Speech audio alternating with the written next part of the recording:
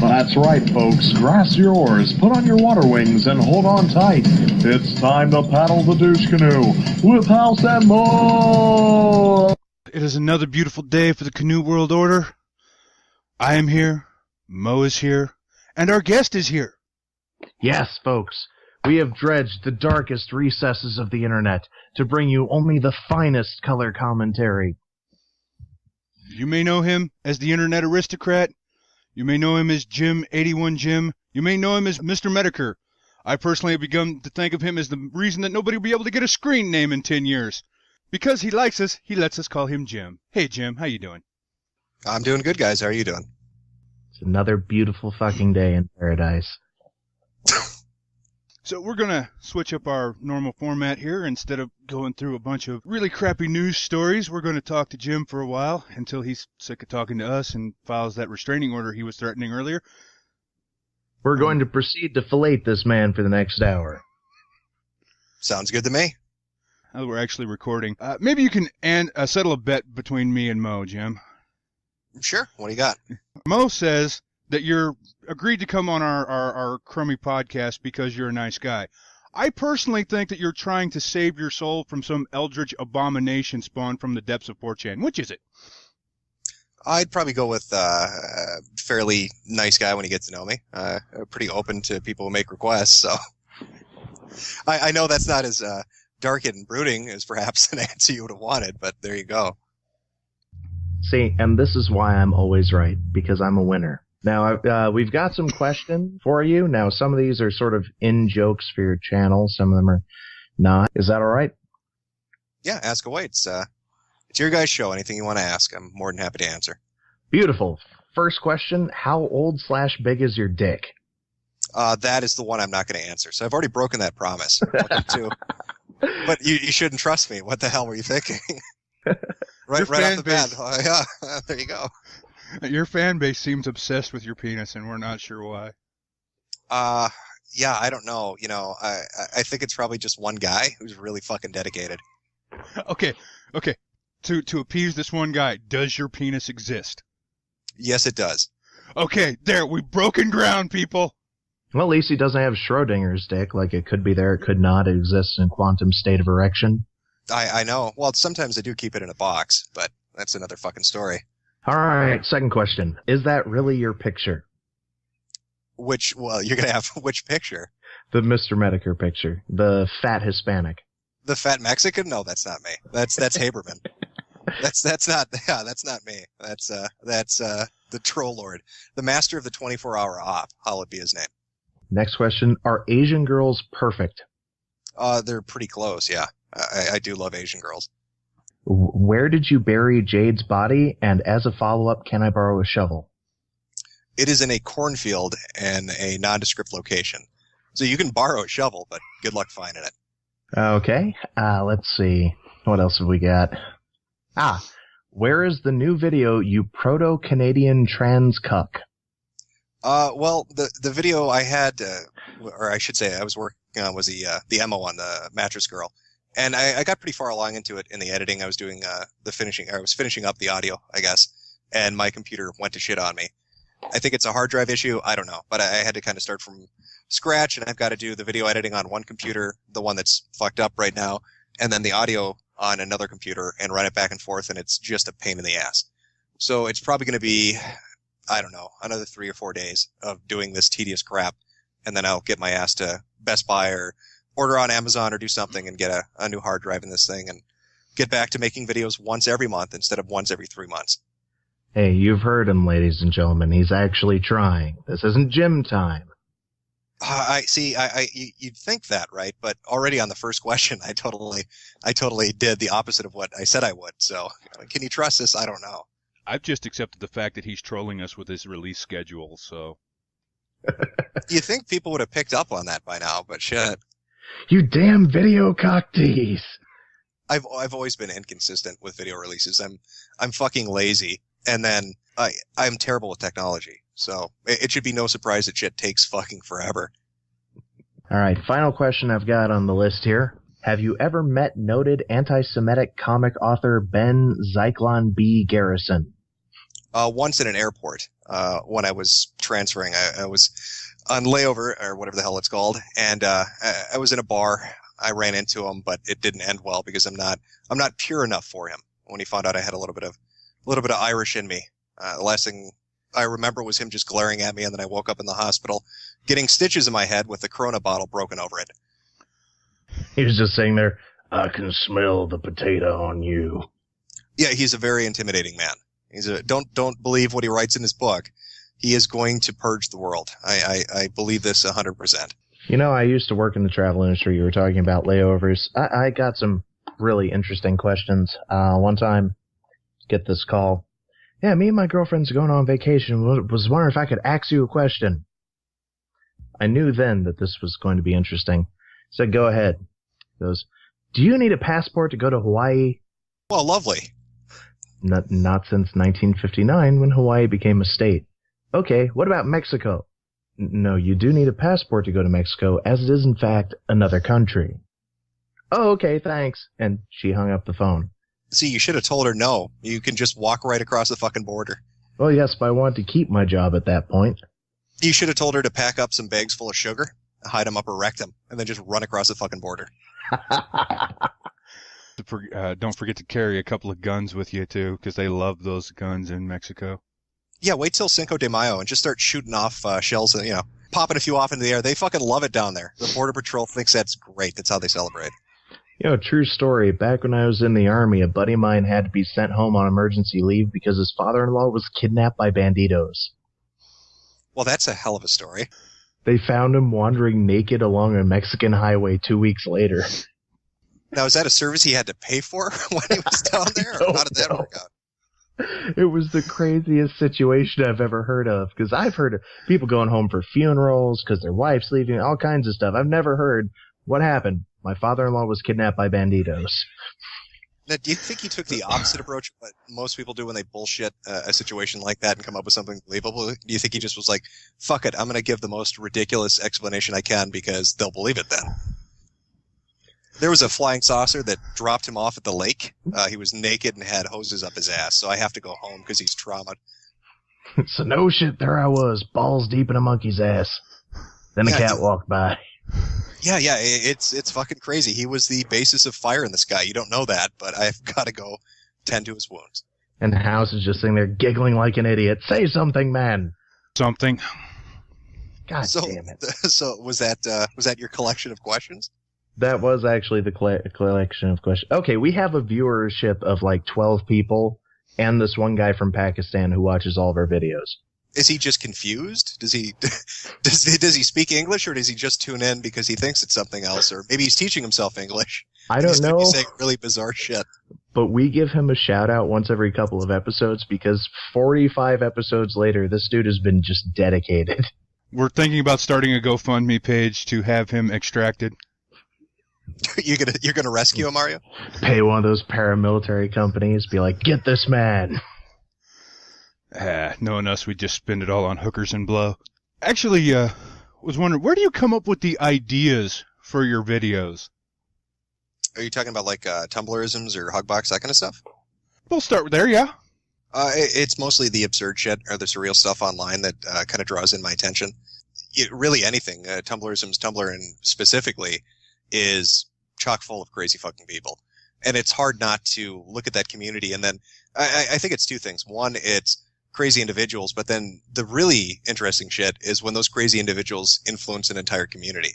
So you'll have like one or two nutcases on Tumblr, but then they will spread shit and it will be picked up and it will just snowball into something real.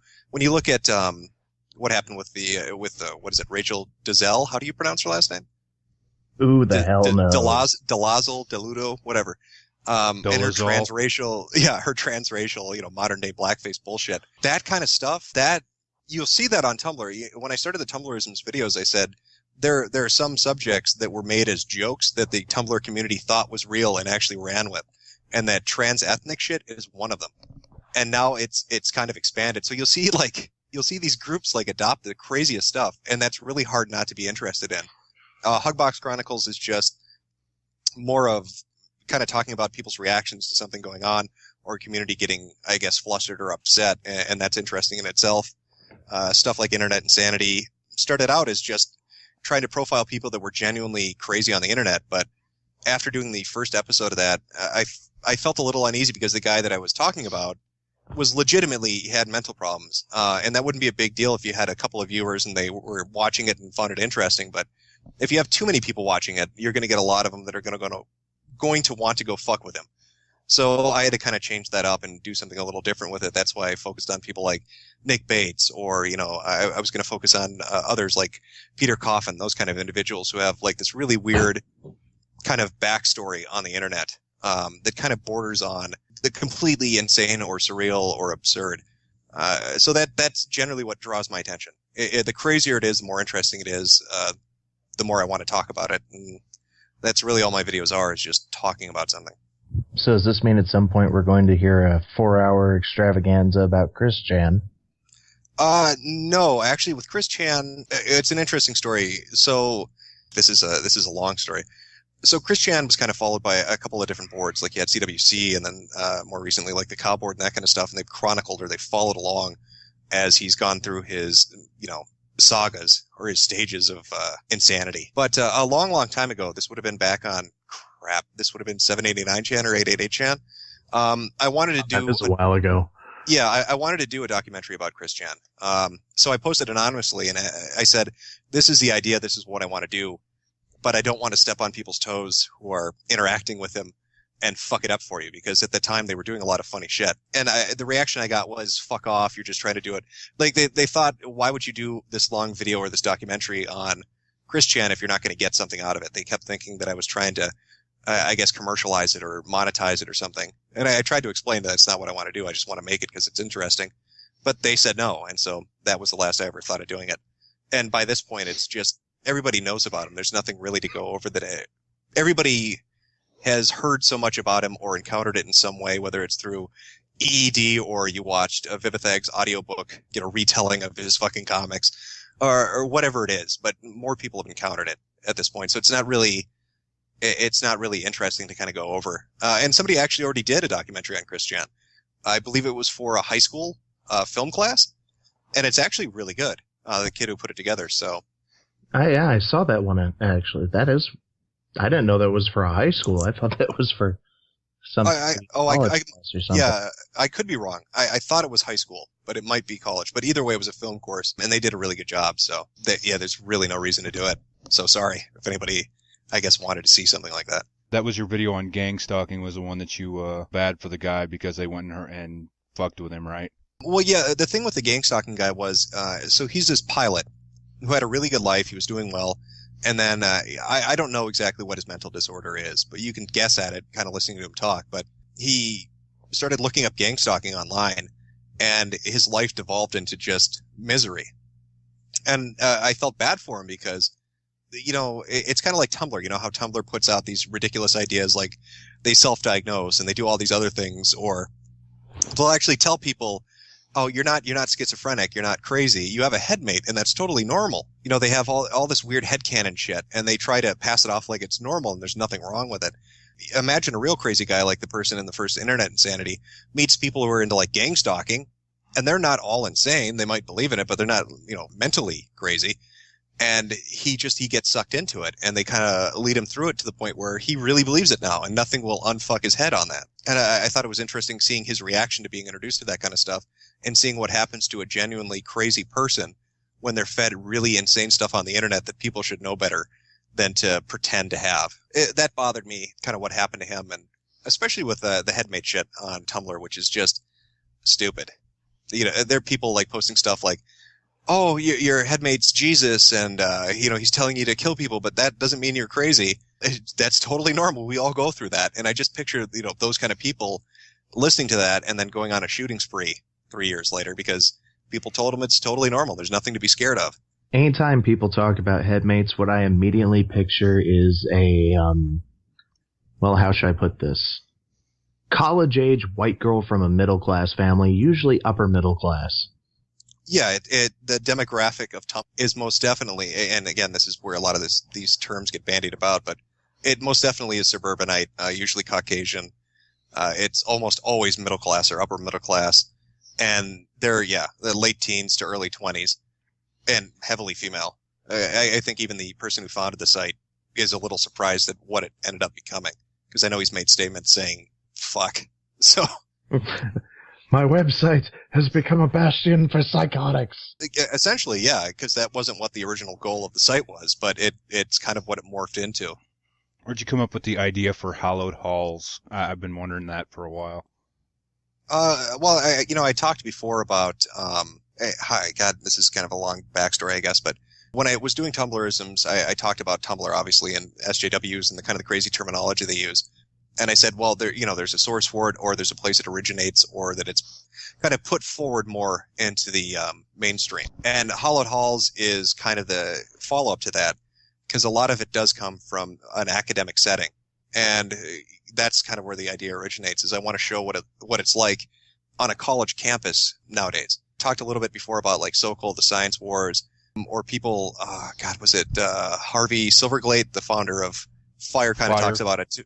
Yeah, he talks about it too a little bit, about what happened, I guess, after the 60s with college campuses and the people that were in positions of power, and kind of the crazy shit they put forward. And you kind of see this escalation go on for 50 or 60 years of it getting more and more and more in your face, to the point where now if you go to college, what's going to happen to you? Look at Emma Sokowitz. Look at, what was her name? One of the funnier ones. Well, not funny, but, well, yeah, I guess funny. Meg Lenker Simons was this student. To give you an idea, she's a student at this college, and she says, I've been threatened. Somebody's threatening to kill me. And she produces a Facebook post on one of like the college's community Facebooks, right? And it says, I'm going to teach Meg to be a good Republican bitch. Or, this kind of stuff. Like, I'm going to fuck her and shoot her and all this crazy shit. And so the campus ends up holding diversity rallies, and, she's getting all this press in the local media, and the police get involved. They're going to find out who's harassing poor Meg, and their pictures of her and her husband standing together defiantly. And then in the end, it turns out the cops, I think, arrest her, because it turns out she sent them. She sent the threats to herself. Like, the modern academic setting is such that crazy shit like that, where people would be like, something's a little off here. Maybe we should investigate before we start throwing diversity rallies and, having anti-rape signs all over campus. It's to the point where nobody fucking looks into this anymore. I mean, it's become this kind of witch hunt or scarlet letter mentality where you've got these very bizarre SJW ideologies, and they're put forefront. And if you challenge them, or if you're hunted down by them, you really have no recourse. And so that's what Hallowed Halls is. It's talking about instances where you see this play out, like the people at Dalhousie University. What was that in the end? It was a bunch of dental students that made a couple of fucking jokes on a Facebook page, but apparently they can't go through their dental program because it's too risky. And then you compare it to real life, right? You take it out of the academic setting, and what do you have? You have somebody like the fucking dentist I talked about, where he's basically torturing children for money. Explain that to me. How can this guy who's torturing kids for money do it for 20 years? But kids who make a joke on Facebook, they can't even become dentists. So the priority on college campuses has become fucking crazy. So that's kind of where it came from. Is I want to highlight for people how bad it's become. It's because actually thinking about things and trying to solve problems and take care of bad situations takes effort, and effort is hard. I have to say something though. Your ableism video almost got me in trouble. How's that? I had just watched it, and I was in college, walking to my next class, and I heard behind me somebody say, ableist shitlord. They weren't talking to me, they were talking to somebody else. But as I was turning around, because I had to see who said this, I said, apparently entirely too loudly, goddamn Tumblr bullshit nonsense words, and it was a girl in a wheelchair. Well, it's still a Tumblr nonsense bullshit word. When you look at terms like ableism, right? Or you look at the whole point of that. One of the things Tumblr does, and even in the college setting, kind of what Hallowed Halls is going to pursue or kind of bring light to, is they will take a term that actually had a real applicable meaning, and then they will twist it until it's fucking crazy and way over exaggerated and well beyond what it was supposed to be about. Like so oppression. Or like ableism, though. I mean, to like stick with that one. Well, what was that in the end? In the very beginning, you've got a group of people who are disabled who bring up a point like, "Hey, shit, I'd love to be able to get in the front of a building." That's kind of what they're talking about. Like, could you put a ramp in? Oh, okay, that doesn't seem so ridiculous to me. Yeah, But that's what is perfectly reasonable. right? But what does Tumblr do, or what do these university SJWs do? They take it and they make it into this thing where everything is triggering and everything is offensive, and it's well beyond just putting a ramp in. Now, if you jog past somebody in a wheelchair, you're ableist. You know, that kind of crazy mentality. Like, what the fuck are you talking about? It drives me nuts with the thin privilege people, too. I am a big guy. I know that being a big guy is unhealthy. I'm working on losing weight. I've lost 15 pounds in the last month. I cannot realistically look at myself and go, well, I'm healthy. No, I look in the mirror and said, I'm going to die when I'm 50. I should work on fixing this. Well, yeah, the thin privilege and body positivity and what is the other one? Fat shaming. They bring up a lot. Is this whole really what it's starting to come down to? It's really bizarre. It's like, I guess, a convergence of three things. One, it's people want to feel special. Two, it's they lack any willpower, so they'll find any excuse that really works for them. So especially in the instance of like thin privilege and fat shaming and all of this kind of stuff, you get people who will be like, well, you should feel bad because you're in shape and I'm not. And this doesn't have any reflection on my motivation to get myself, I guess, into shape or to put myself in a better position. Obviously, so they can be a victim. Right. Yeah. So oppression, the other one is I just lack willpower. And then it's just power tripping too, really, at the end of the day, is they like to be able to make other people heal. They like to, that's one of the things I've always noticed about SJWs. And that's why I've always said never fucking apologize. That's what they want. They don't care what you're apologizing for, and it will never be good enough. So even if you do give a sincerely heartfelt apology, it will never be good enough. They just want you to basically get on your knees and look up at them with a quivering lip and tell them how great they are and how right they are and how wrong you are. They get off on that. It's just this ego masturbation for them. And so, yeah, when you bring up all these different subjects like ableism or thin privilege or, any microaggressions is a big new one. It's one of those three things will end up being the root cause of what's motivating them to bring that crazy shit up. The fuck is a microaggression? Oh, this is beautiful. So now if somebody does something you don't like, and you can't necessarily just scream racist or sexist at somebody, you can say it's a microaggression. So you could say, oh, crap. I'm trying to think. It's so absurd, it's hard to even think of really an example of it. Let me think. What's a classic microaggression they'll bring up?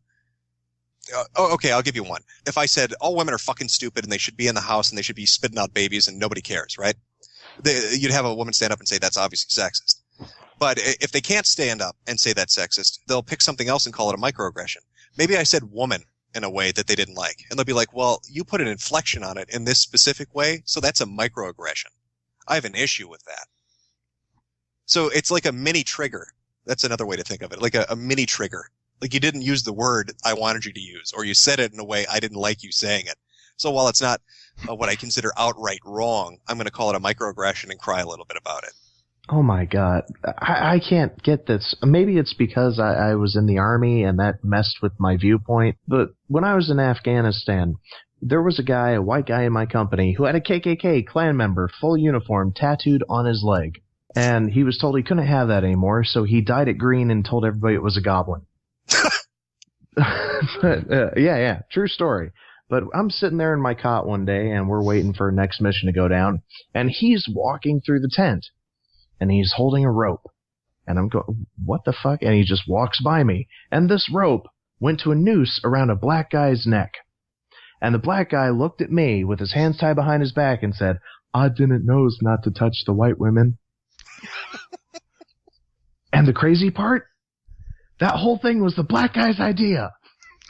Okay, you deal with I think it's just you put 40 people who are just incredible assholes together and they work out their problems in the face of adversity. I don't know if that's actually a thing anymore. Like, we used to have a thing where you could be a white guy, walk up to a group of black dudes and go, white power. And all the black dudes would go, white power. Because it was just something stupid to joke about. I can't get that. None of this shit's important. Your race doesn't actually matter. Well, see, and that, I guess, also plays into kind of what SJWs are, what you're kind of seeing. It's people don't have a fucking sense of humor anymore. Like, just joking about something now, especially like if you look at if you look at rape, right? You're not allowed to joke about that in any way. Look what happened to Tosh when he went to do his fucking stand-up routine, and some chick said she was triggered in the audience because he dared to bring up rape. You know, you can't joke about that. They're so sheltered. They put themselves in this kind of, safe space mentality where you can't joke about anything, you can't talk about anything, and everything is triggering. And you end up with insane people that go out into the world and make everybody fucking miserable. So, it doesn't surprise me. Yeah, you get a group of people together that don't have a stick up their ass, they're going to be joking about all sorts of fucked up shit. But that's the way it should be. Humor is a great way of fucking bridging differences. And if you let people crack some fucking jokes every once in a while, you'd be amazed at how well people get along. Tell you what, you want to hear a tasteless joke? Mm-hmm. I like my women like I like my coffee. Ground up and in the freezer. Well, there you go. Now, see, if you said that on a college campus, you'd probably be expelled at this point. Don't give Mo ideas. He's in college. I mean, what are you talking about? Lovely weather we're having. Not only is he in college, but he has parking privilege. Hey, there you, yeah, that'll probably be a thing too. I mean, you joke about it now. I used to joke about the trans ethnic thing because I never thought that was going to come down the pipeline, and look at us now. Oh, no. How? Tell him the story. Mo got to a parking spot before somebody else did, and the girl rolled down her window and told him to check his privilege. So apparently he's got parking privilege. Although, in my defense, I do have disabled veteran plates, so... Well, you know what, shitlord? You should have obviously fucking gotten out of the car and carried her to the spot because she deserves that because she's special. I can't actually touch a woman because that's rape. I would have had to pull her car with a rope by my teeth. Well, that's partially acceptable, but to be ableist because you have teeth. What about people with dentures? What are you trying to shame them? Oh, you're right. I should wrap it around my neck. It just saves so much more time. That's a microaggression. You might trigger somebody and make them think about lynchings back in the 1950s. You Speaking of which, that privilege. I got another joke for you. You ready? Sure. I like my women like I like my vegetables. Dug out of the ground. Nope. Gotta love necrophiliac jokes. Those always go over well, especially at parties. He's got 1,000,001 really bad dad-like jokes like that. Don't encourage him. We will be here all night. But yeah, I feel bad for you if you're in college. University is just an uncomfortable place to be at this point, especially if you've got a professor that's into the shit. You're going to have to toe the line or suffer the grade, and that really isn't how it should be. My God, I know. There's this 18-year-old little teeny bopper girl just out of high school. I asked her what time it was. I guess she thought I was hitting on her. She looked at me and goes, "I'm 18. I said, "Bitch, just looking at you makes me feel tired." Yeah, I wanted to know the time today, not how old you are. Yeah, how long you've aged. That wasn't the time I was looking for. We have a friend who was a Marine. In fact, I believe he was a recon Marine. Wait, are we talking about the friend who ripped a locker out and beat another man with it? Yes. Like ripped it out of the wall? Yeah. Oh, I love stories about this guy. He got fired from his job and decided to use his GI Bill to go to college and get the degree for the job that he was actually doing. And when he got there, he was in with a bunch of kids straight out of high school. They were complaining the fact that they could not use calculators in their math classes because in elementary and high school, they had been allowed to use calculators. So now they're not prepared to use their brains to do actual math. Right. Well, there was a movement, I think it was in California, for a while, actually, over the past, I'd say 4 or 5 years, to basically change the way mathematics was taught at an elementary level and to basically teach kids how to use a calculator rather than teaching them how to do math itself. Because, to basically completely alter how mathematics is taught to make it a tool-based learning style and to completely strip away learning arithmetic, learning your times tables, learning long division, learning how to do any of the really basic shit that will help you when you get to the more advanced shit. It's like chess, math, science, that kind of stuff. If you don't know the basic moves, you're never going to come up with a decent strategy to win the fucking game. But their idea was, well, fuck it. Let's just wipe the pieces off the board and declare ourselves, a victor. Here's a calculator. You don't need to know shit. I think those people should check their fucking techno privilege. Yeah, well, it makes you wonder what they're going to do if the technology fails, because then you're going to have a bunch of fucking stupid people that really don't know how to count. And some people don't have fingers. How are they expected to use the calculator? That's all I'm saying. They're going to have to learn to control that tongue. I'm just glad that I graduated from high school when I did, because I had to learn how to use a slide rule. Oh, yeah, you'd be amazed what kind of shit they're trying to push on the lower levels. So I can't imagine even now I can't really imagine what a college classroom would be like, let alone in 10 to 15 years when you're going to have just the most obnoxious kids that don't know how to do fucking anything. It's just going to be yelling at each other, talking about triggers and privilege, and it's going to be a shit fest. Oh no, we've had this article about 8 episodes ago where it was a school in, was it Sacramento? Are you talking about the trigger warning on the syllabus up at University of Santa Barbara? No, the one where a cultural anthropology class count as a history class. How did they swing that? I don't know. It pissed off all the history professors, but these people got a cultural anthropology class, a class that's talking about race relations and the history of things like the Muslim Brotherhood. This class is a history class that does not teach history. Yeah, they do not talk about World War I. Or World War II. Or the Cold War. Or the Cuban Missile Crisis. Well, just wait till they get around to renaming shit. You say World War I, World War II, they'll probably change it to something. The White Privilege War. Or some crazy shit like that. That's the next step. Right now it's getting trigger warnings and stripping out subjects in the syllabus so kids don't get triggered. Next it'll be whatever's left in the syllabus, and whatever is left being discussed needs to be renamed to make it more reflective of today's values, which means just SJW buzzwords up the ass. Yeah, when I found out that they were trying to put a trigger warning on a Harvard law class, because they were afraid that it might offend people who were the victims of sexual assault, I kind of facepalmed. Because the name of the class was like Rape Law 101. Yeah, so if you're not talking about rape, it's going to be a real fucking hard class to learn anything in. See, my problem, the thing I have to control on a daily basis is I have an issue with authority figures that manifests itself in a desire to do the exact opposite of what an authority figure tells me to do. For example, I joined the Army because my mother told me I would never make it in the Army. Well, wait, how did you survive in the Army if you don't do well with authority figures? Because I learned quickly. Second day of basic training, drill sergeant told me to do something. I said, "You got it, Skippy." That must have went over well. Yeah, no shit. I went over like a fart in church, okay? Just not well. Yeah, I can imagine. The last thing you want to do in basic is piss off the drill instructor. Like, I mouth off, but I have the capacity for basic learning. And 3 hours of doing something called a front-back go, that'll learn you. Whenever I hear all this, well, teach men not to rape. Teach men not to rape. Oh, it's trigger warning. The back of my head starts clicking going, I should become just the worst person now. That's it. Everyone's getting raped. Coming in there like Oprah. You're getting raped and you're getting raped. Well, I always found it funny, the whole logic behind don't teach women how to protect themselves, instead teach men not to rape. Like, well, one, like they need to be taught that as if society hasn't drilled that into your head that that's a bad thing. Oh, or yeah. the legal system hasn't established that that's going to get you in trouble. But I always like there was an image macro referring to that where it shows a bunch of kids and it shows a really busy road. And the kids are like, don't tell us to look both ways before crossing the street. Tell cars not to hit us. And it's a good parallel because how fucking crazy it was when you think about that. Because that's the kind of shit. It's basic safety stuff. You don't want to put yourself in a situation where you're going to be in danger. That's not sexism. That's just, hey, you might want to look out for yourself. There are crazy assholes out there that'll do really terrible shit to you. Welcome to the world. There are bad people in it, no matter how much you tell them. Don't tell people how to drive. Tell cars not to crash. Yeah, that really, at the end of the day, when you break it down, is what they're saying. It's nonsense. It's fucking absurd. And these are the people that are going to be running the country in 20 years.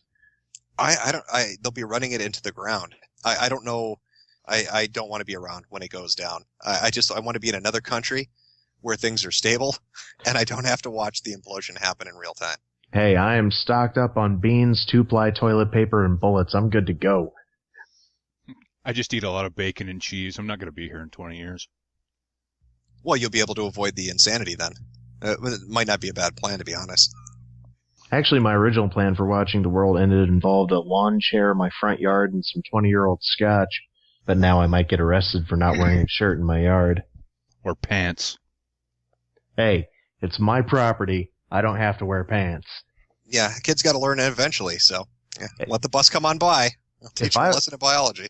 Hey, if I walk around without pants long enough, the neighborhood association will buy me pants. It's a brilliant strategy, really. Please do not walk around naked on your front lawn. Here's a check, signed all of us. When you're doing your videos, have you ever run across anything you said, that's a little too over the line, I really don't want to talk about that? No, not really. I never gave in to the whole idea of, I guess, self-censorship. I'm usually looking for something that's either absurd or funny. And yeah, there's nothing that I've really come across where I thought I can't put that in. It's not my personality. I had one Hugbox Chronicles where it was 4chan had fucked with Tumblr by going and posting a bunch of shit, and somebody had said in response, what the hell was it? Oh, my friend killed themselves last night because of this. And of course I put that in because it's funny, because it's so fucking absurd. You know it's not true. There's nothing I won't talk about. That's not, I guess, how I am. There's not a subject I think is too taboo to talk about. Well, when they said friend, they meant Jack Sparrow headmate. Yeah, it more than likely was something like it. They always make shit up for attention. So 99% of the time when I'm, especially with Tumblrisms or Hugbox, there's almost nothing I believe when I'm reading through their fantastic bullshit. There was one with the Otherkin one where they what did they call themselves? A deerkin? Where they're basically strapping antlers to their fucking head. The craziest shit. They live in their own little fictional world. But yeah, I've done videos by this point about pretty much fucking everything. I can't really think of anything that I haven't covered or wouldn't cover. So you're saying now that you belong to the cult of Carlin. Cool.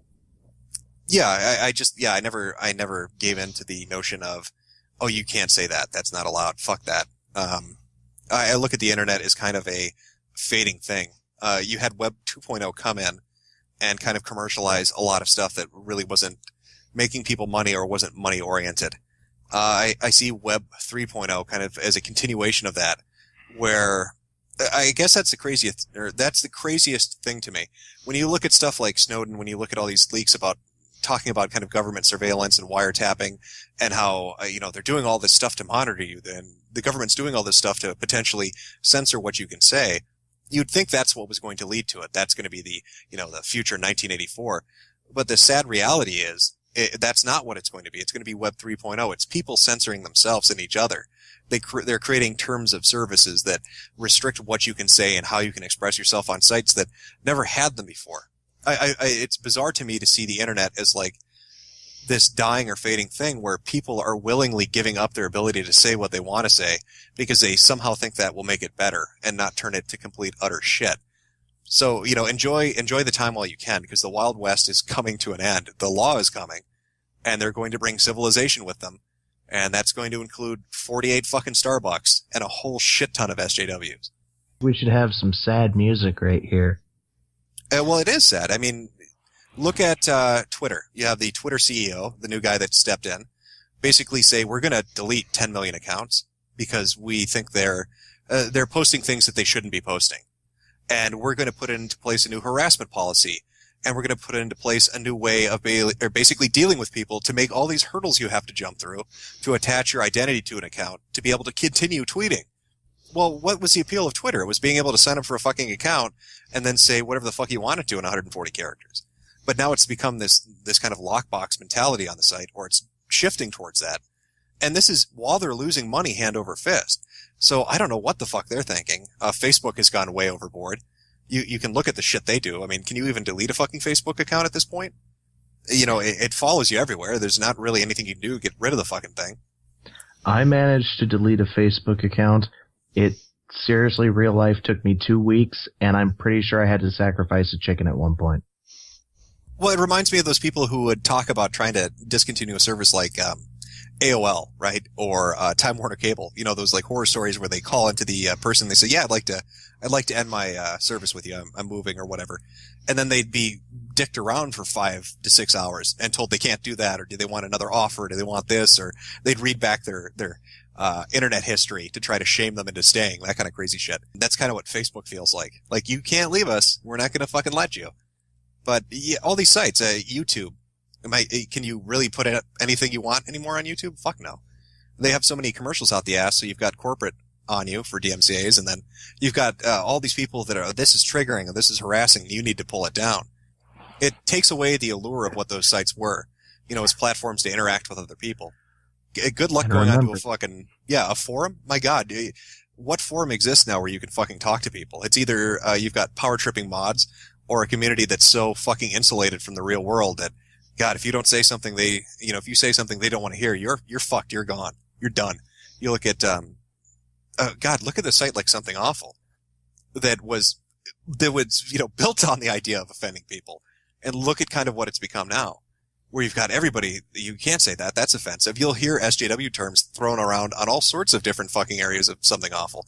So it's people censoring themselves. I don't understand it. I don't know why that's happening.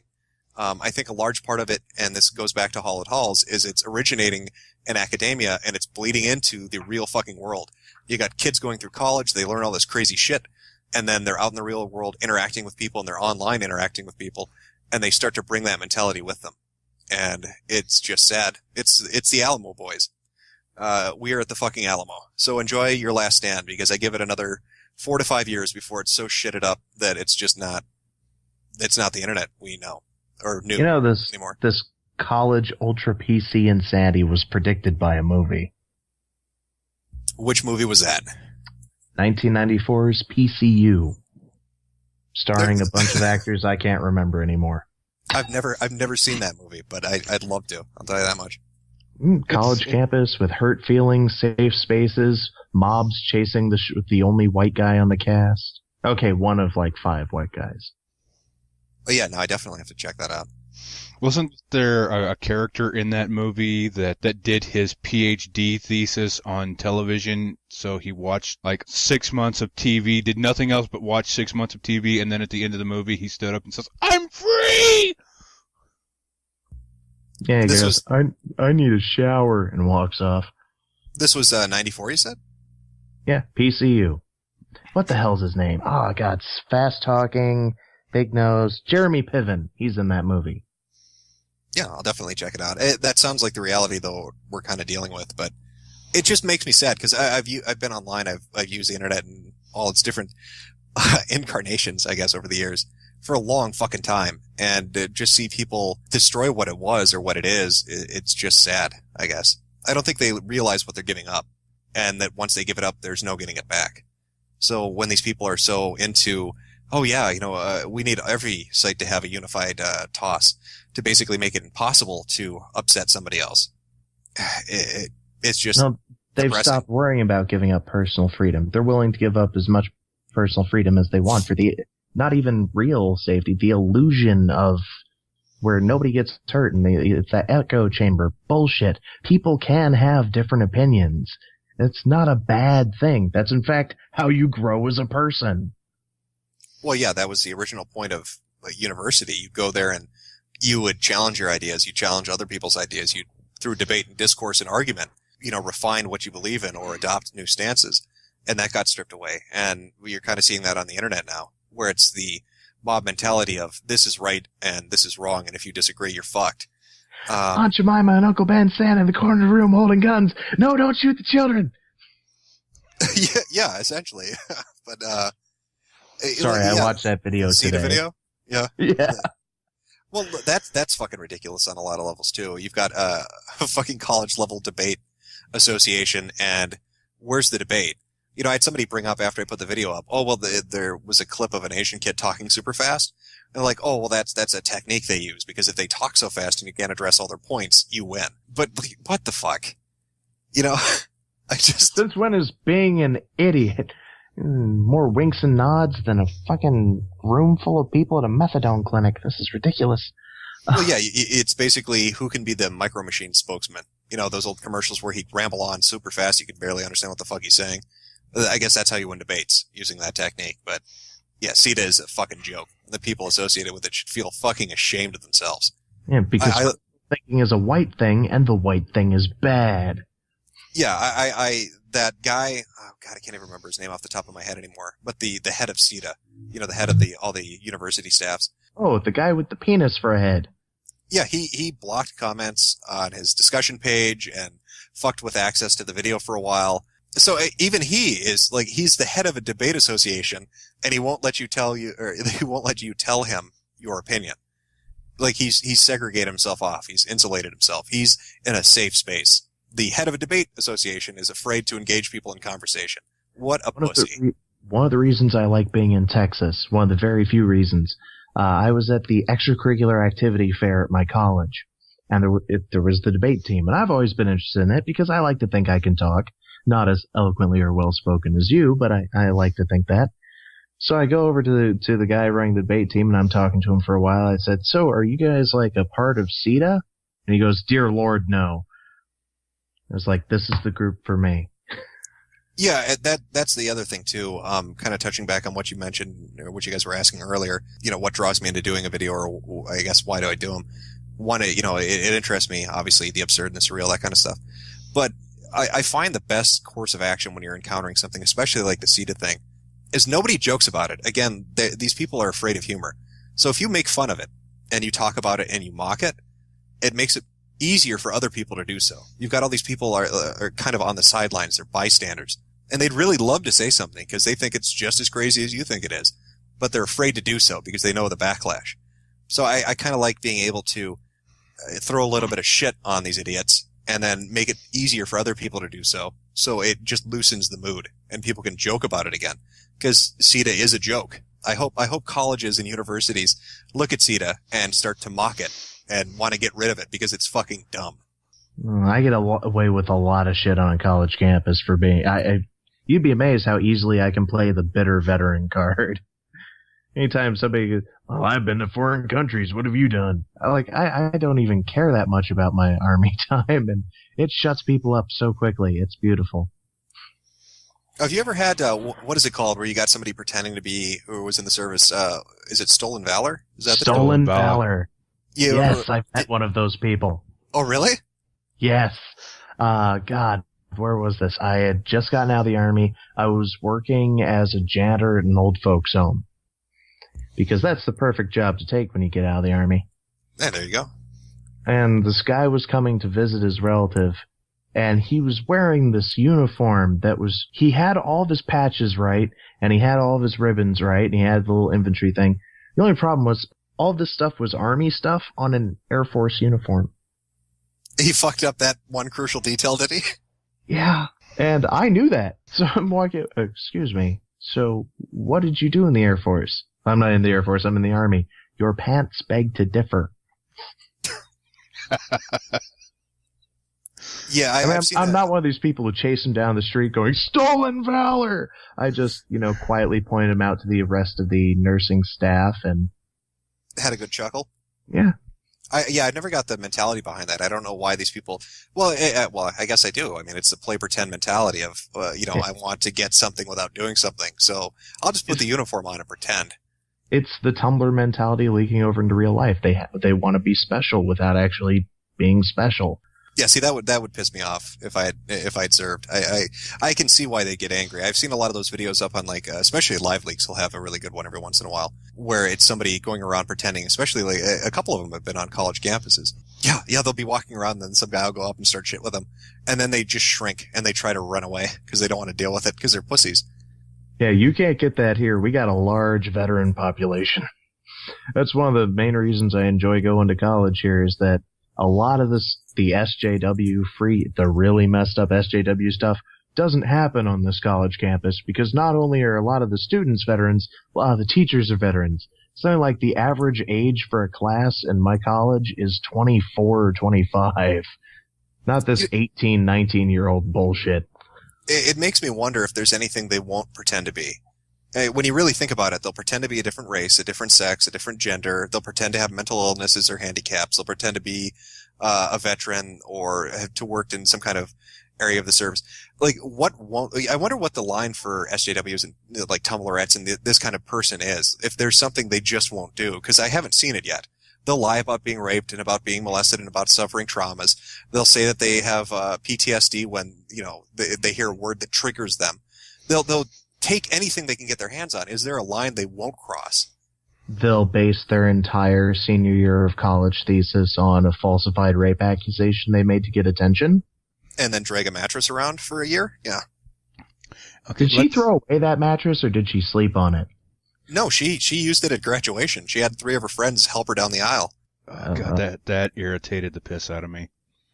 It should. It's shocking that a foreign student can have that happen to them. You come to America to study. You're looking forward to going to a really good university. You've gotten in. You've done all the work. You're going to leave. You're going to have a degree. You can show your family and friends overseas and be like, look, drunk and rapes you. Yeah, look what I did. Look, what I've done, and what ends up happening to him. Not only does she make up all this bullshit, not only is it not corroborated, does he have evidence showing that it's bullshit. The college basically ends up having a witch hunt to go after him, brands him with a scarlet letter, doesn't allow him really any recourse, and then on top of it, she makes her art project something that shames him or attempts to shame him and make it uncomfortable and to persecute him for 6 to 7 fucking months with the college's approval. And then she has the gall, after all this information comes out about how much bullshit this is, she has the fucking gall to walk down graduation with this fucking mattress and go up and grab her degree. Yeah, it's just unreal. Fucking Clapistan. Yeah, it is fucking surreal, the I guess, atmosphere at a university. If she can get away with that, if there's no if nothing ends up happening, if he doesn't win his lawsuits, if the college doesn't fucking buckle and go bankrupt like it should for this kind of bullshit, if she doesn't get called to the mat for it in some kind of way, either civil or criminal, what the hell? What do you think's going to happen? If she can pull off this kind of stunt and get away with it, everybody in college is fucked. Because it's just... I've seen that new video she made. She was called to the mat. Hoo hoo hoo. Yeah, but look at what they're already doing with it. I mean, she's being hailed as an artiste. Oh, how avant-garde is this? How new age is this? Oh, look at how she's dealing with her struggle and her trauma. Are you fucking kidding me? This huckster is getting away with this bullshit? It's just... It's surreal.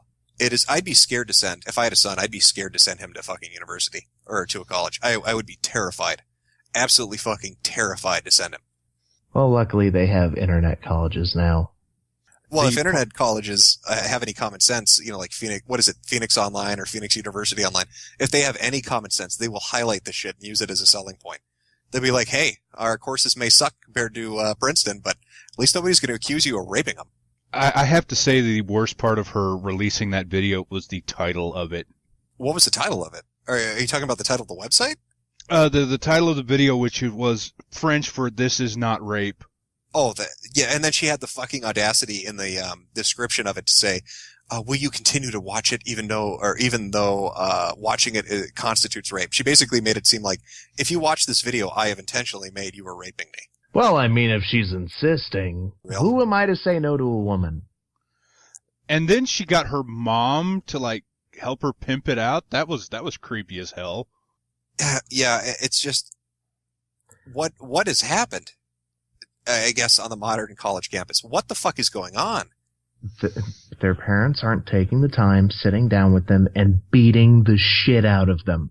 Well, right, and it goes to to a certain degree, to a larger degree, I guess, is it Title IX, I believe, where colleges are basically having funding withheld or tax breaks withheld if they don't comply with this idea that they need to, on their own, outside of the criminal justice system, have tribunals that judge rape cases. And if there's a preponderance, or, if it's 50.0001%, if you think it's just a tidge over halfway, then you have to expel them, or you have to kick them out of the college, or you have to do this. It's government sanctioned insanity. I don't know what the fuck is going on. And I don't know why she hasn't just been shamed in public for pulling this crap off. Especially with the amount of evidence. The amount of evidence showing she's full of shit is just unreal. Well, wasn't there another group that was going around and putting up posters of her with her mattress that said "Pretty Little Liar" on it? Yeah, Pretty Little Liar. Look what, going back to talking about self-censorship and the terms of service hug boxing that's going on the internet. They had a Twitter account. It got banned in about a day. And I followed the Twitter account. I was reading through the tweets. They didn't say shit that would have constituted something that they needed to be banned for. But again, it was too offensive to allow to continue. Hey, your rights stop where my feelings begin. Yeah, so it's sickening. I guess that too goes back to kind of motivation. Occasionally something will just piss me off and I want to do a video on it. Emma is definitely one of those. I'll be right back. My car alarm is going off. Have you heard anything about the Boston University professor, Saida Grundy? No, I haven't heard of this. What is it? Oh, this is absolutely fabulous. This is a PhD candidate in African American studies and something else, who on Twitter basically just came out and said that the white males should admit that they are the problem population on college campuses. And then in a Facebook exchange, lashed out at a white rape survivor, telling this girl to go cry because that's all she does, that's all she's good for. Well, she sounds charming. And Boston University is bending over backwards to support the professor, and even 10 years ago, this woman would have lost her job over this. Well, I don't know about that. I mean, look at the Duke lacrosse case. You had the letter of the 88, or the 88 letter, or whatever it was, where 88 of the people on the faculty wrote a letter condemning the lacrosse team and basically saying they're guilty and they should suffer the consequences. This is before the trial or any of the evidence really was brought to bear. None of them retracted that apology, and none of them were fired for it. The special snowflake mentality is bleeding over into politics. Like when those senators wrote that open letter to, what was it, Iran? Oh, yeah. Again, it's going to be, well, that's one of the things that is kind of scary is, are there going to be politicians that think this is their constituency? Are there going to be politicians that think they can win an election by proposing ridiculous laws and ridiculous ideas into the mainstream to try to garner the SJW vote? That's a little bit fucking terrifying. I hope that blows up in their face. I was going to say, you want to talk about ridiculous politicians? I'm sure we can name a few. We're up to 15 Republican presidential candidates right now. Is the field, how's the field looking so far? Well, Donald Trump, Ted Cruz. Doesn't Trump run every fucking time, or he has tried to run every fucking time, and it never works out for him? I don't understand why he keeps trying. Well, it's really hard to run for president when you're an idiot. No, that could be it. Yeah, he's so busy running casinos that are losing money. I didn't think that was possible, but apparently it is. Well, Trump found a way. Oh, is it Ted Cruz, the Canadian-born Cuban immigrant, or second-generation Cuban immigrant, who wants to deport all of the immigrants from America? Yeah, it's going to be entertaining to watch this go through. I saw a macro somebody posted earlier today that was kind of interesting. It showed Rand Paul and said that he had, recently performed some kind of pro bono surgery. And again, I can't confirm any of this, but I thought it was funny. It made me laugh. Basically did a free surgery, right? And then above it, it showed Hillary Clinton and showed that she charged $200,000 for a speaking engagement at a child's charity. Like, fuck, man. If Hillary's running, they're going to have a rough time if the shit ends up coming out that she's doing stuff like this. Well, yeah, but it doesn't matter. The Republicans have been shooting themselves in the foot for the last 2 elections. Why would they stop now? Well, I think they got to get their A game out there and start mocking their opponents. Might be better. Oh yeah, we need more Herman Cains and Michelle Bachmans.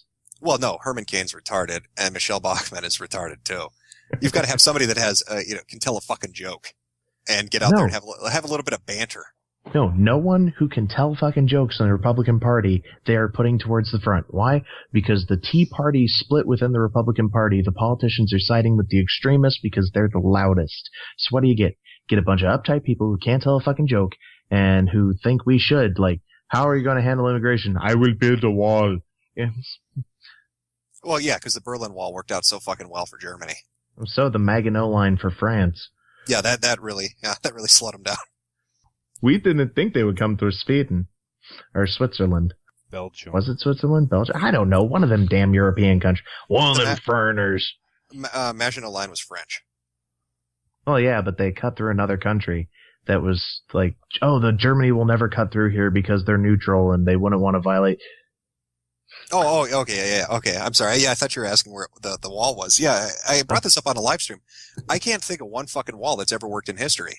Has there been one foolproof wall? I can't think of it. Great Wall didn't work against the Mongols. Yeah, like what?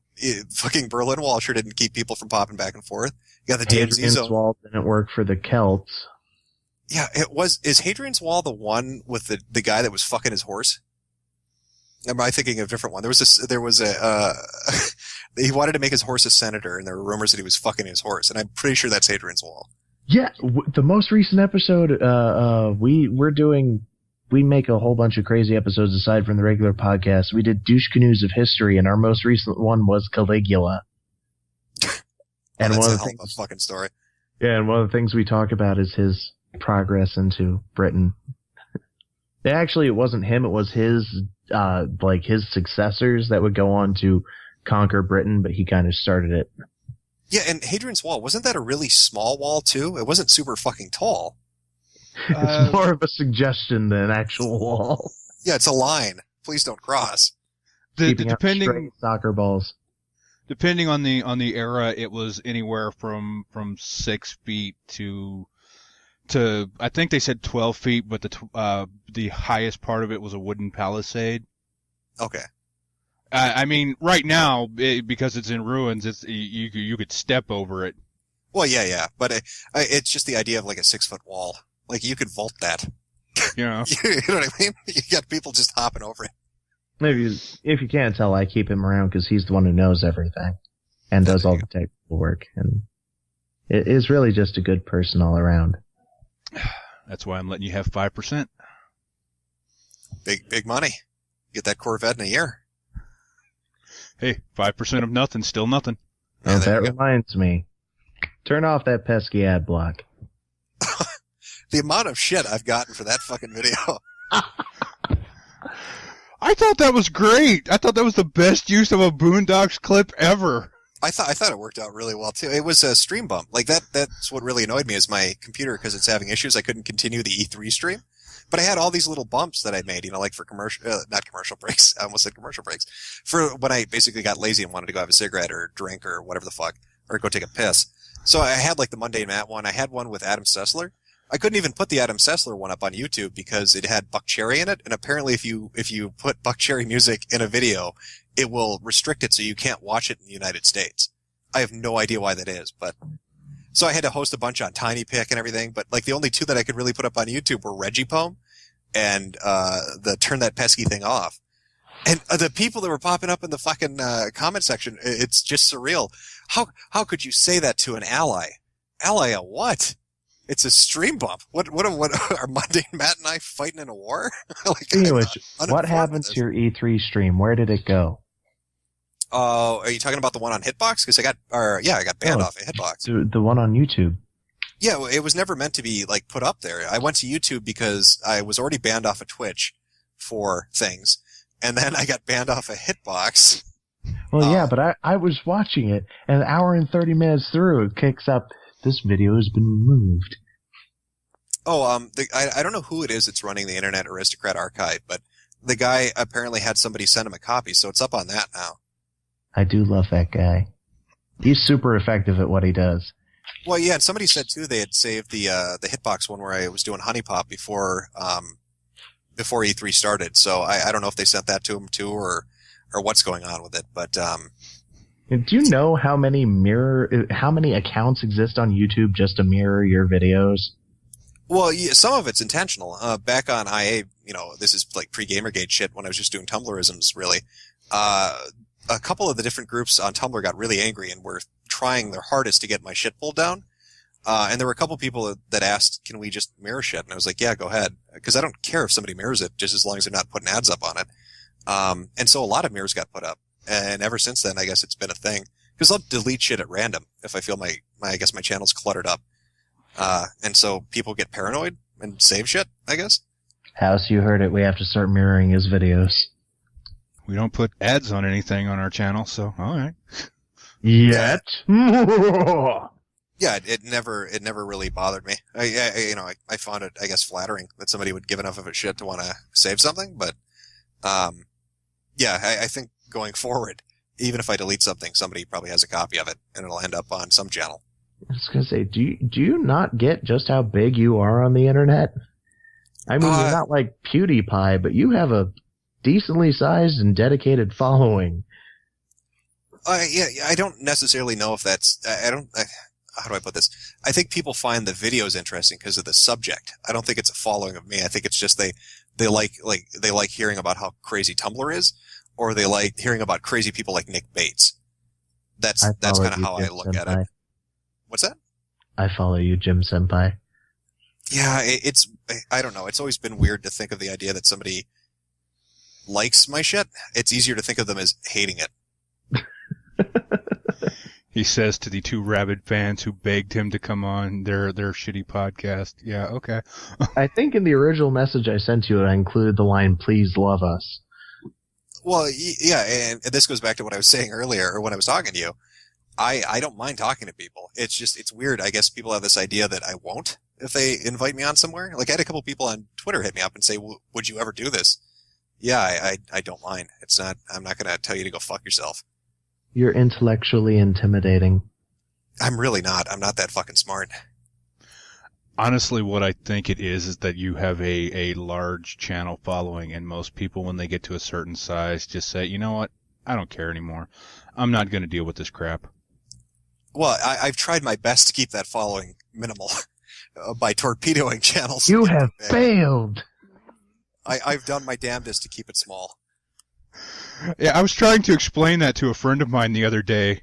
She's like, why does he have so many screen names? Well, every so often he just destroys the channel, takes a break, and comes back as somebody else. Yeah, why? Usually that works. This time it didn't really. Because Mr. Turn That Pesky Thing Off decided to put a fucking video up announcing it. He wasn't the only one. Oh, no, I saw a couple. Yeah. But he was on that like flies on shit. He has a man crush on you. I don't know. I think he's angry at me now because of the video. What is it they have in those manga tsundere? Is it called? Yeah. Is that what you're thinking it is? Yeah, he's tsundere for you. Like, it's not that I want to make a video about you or anything. I just when it comes to Mundane Matt, I just find it fun to poke fun at him for stupid shit. And he's made some comments that are just, it's hard not to hear them and want to laugh. Like the whole nickname Walking on Water, right? A hero's been a title that's been laid at my feet. Who says shit like that? I'm one of the most red-pilled motherfuckers on the internet. He didn't actually say that, but it sounds like he did, doesn't it? He was talking about King of Pole.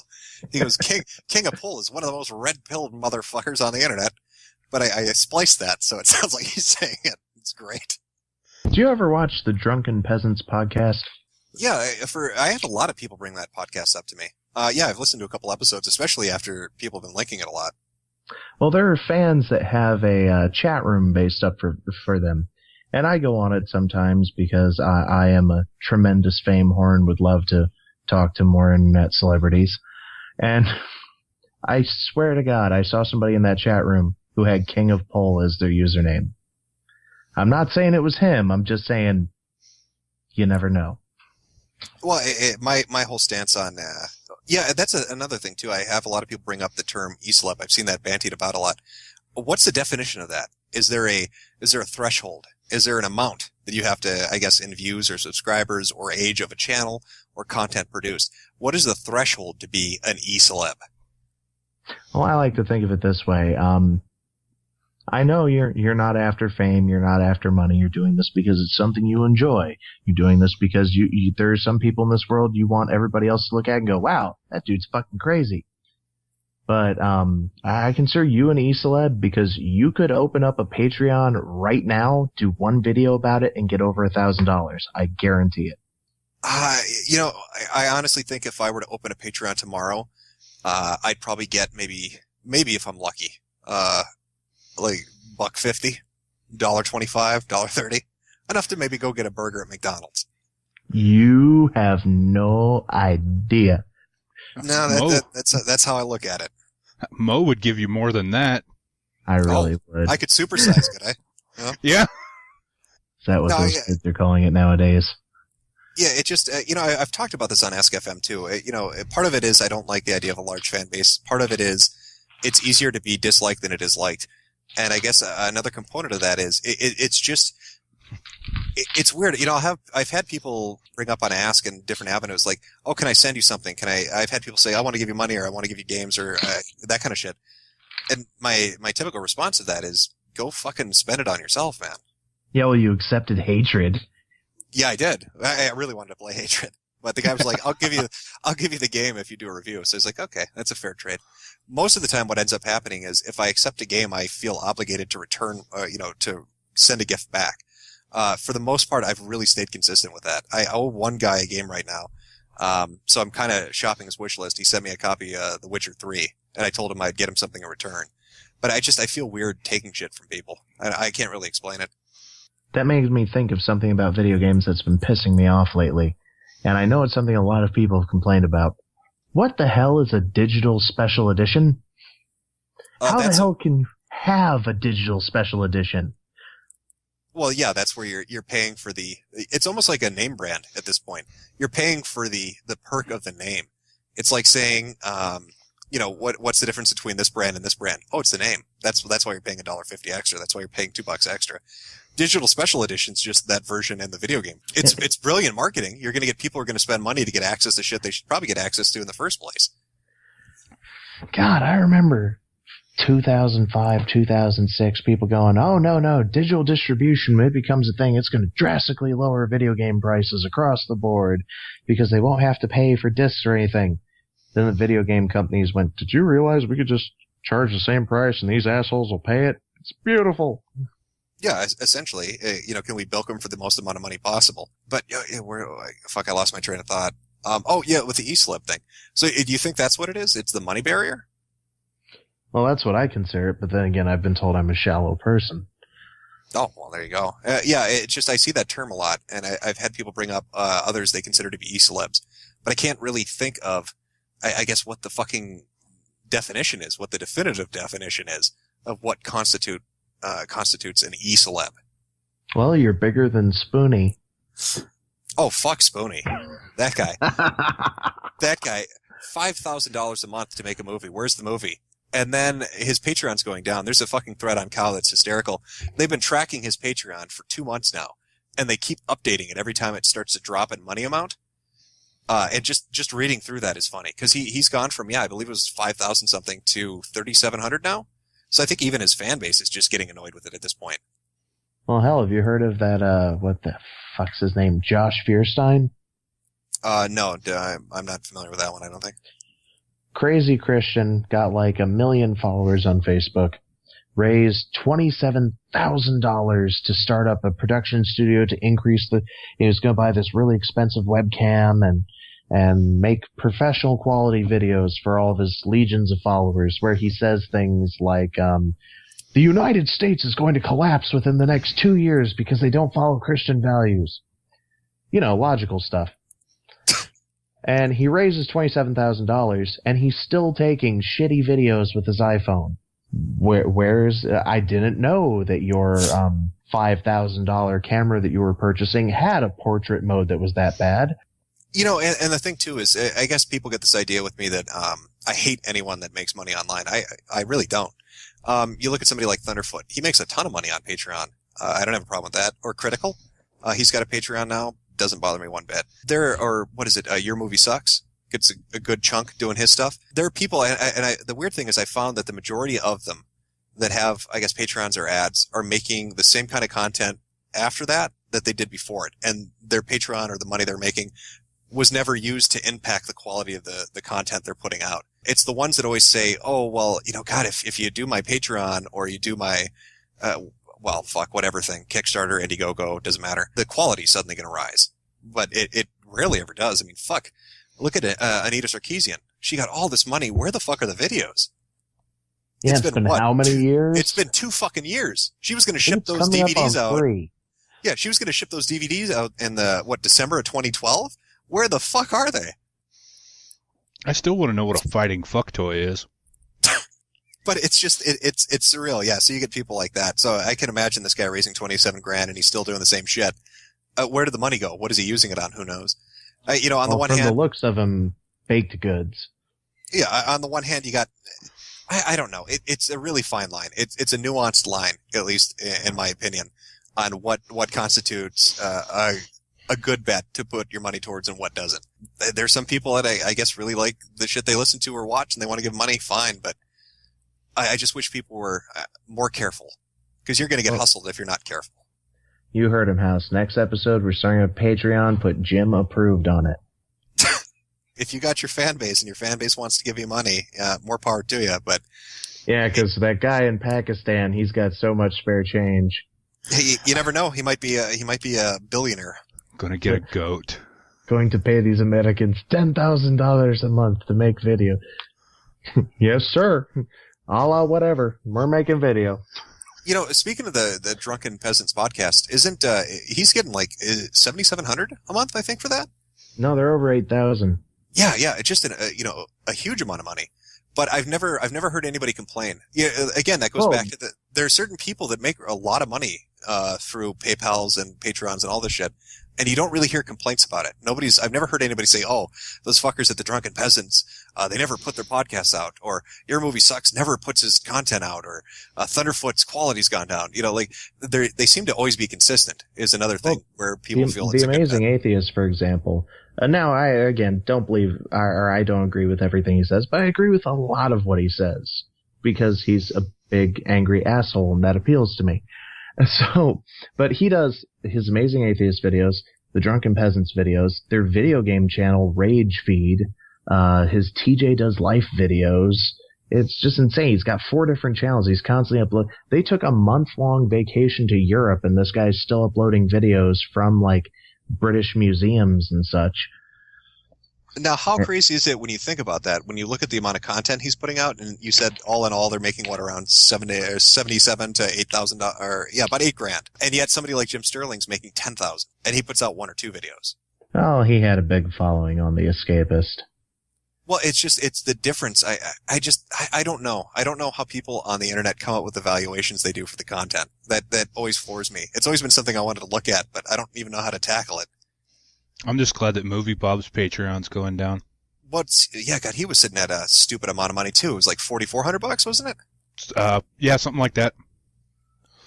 But I don't. Last time I checked, it had gone down. I think it was around $3,000. I can't swear to it though.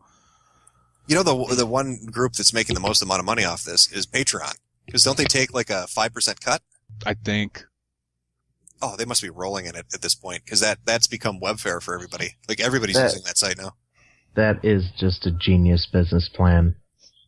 I mean, you have to give him credit. It is a brilliant idea for how to set up, I guess a money gifting system on the internet. He's making a lot of fucking money doing it. But I've always had concerns about their security. Because from what I understand, when you sign up for Patreon, you have to enter a social security number or a tax ID number, so your SSN or your TIN number. I don't know how secure the site is, and I don't know. I get this feeling that maybe a year or 2 years from now, we're going to hear about Patreon getting hacked into and everybody's financial information getting taken, and it's going to be a fucking shitstorm. It helps when you have no credit rating, because I've had people steal my identity like 3 times, and they never get anywhere with it. Well, yeah, the crazy thing is, I mean, you're going to have all the people with Patreon pages have their like SSNs taken and their TIN numbers taken, but then you're going to have everybody who donates get fucked too. So that's my speculation. I really do believe in a year or 2 years, Patreon's going to get hacked, and it is going to be a fucking massive shit show when it goes down. Well, that's one of the benefits of living in a society where we believe in credit. What happened to real money? I have real money. I have a dish right here that's full of change. Hey, there you go. Jingle jangle. It's real. I get digital currency. I have no problems with digital currency. But the concept of credit, like, you don't have any money, but we believe you could pay us back in the future, makes my brain hurt. Credit's really just betting in the end. It's how they're betting on whether or not you can pay. And in the short term, they're making money off interest.